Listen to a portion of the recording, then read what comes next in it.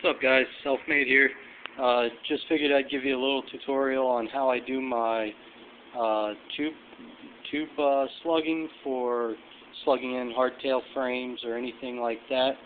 You can see over here, here's some frame parts that I have. This one has already been slugged in this section. You can see where it's all ground. This is a lengthened section that I'm getting ready to slug. You can see the slug here, the rosette weld holes, and all the grinding. And then here you can actually see one that's getting ready for weld both sides.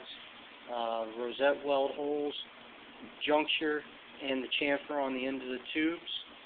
So next video I'll show you how we do those.